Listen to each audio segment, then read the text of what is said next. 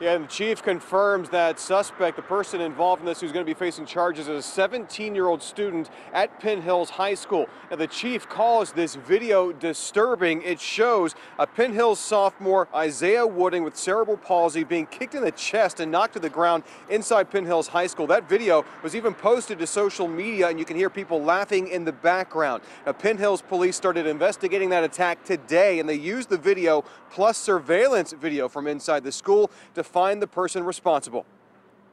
They saw more on the school video. It was clearer. They could definitely identify the individual who did the kicking, and they could see what transpired leading up to it. It was almost like a planned incident.